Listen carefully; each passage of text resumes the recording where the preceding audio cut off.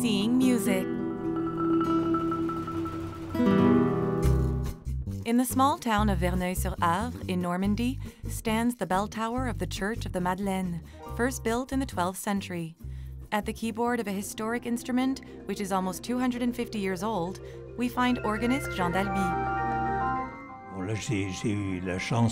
I was once lucky enough, after winning an audition, to play on the organ of Notre Dame in Paris.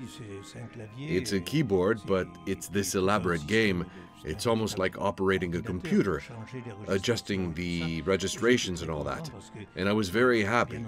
You know, you have to approach it systematically to produce all of the sonic colors that you want. It's a wonderful opportunity to squeeze as many sonic colors out of it as you can. In the heart of Rhodes Saint-Genèse, near Brussels, singer Frédéric Lamory tells us about the passion that has gripped him ever since he was a child. I would say that my voice, that was what came first.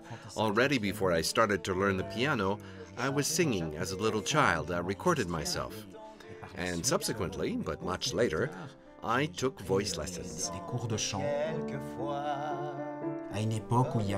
This was a time when there were still lots of piano bars in Brussels. So that's where I really learned how I took up the trade, at piano bars and at restaurants.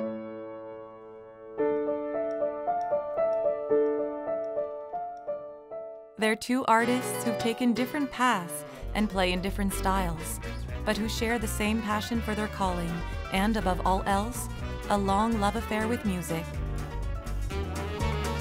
Seeing music.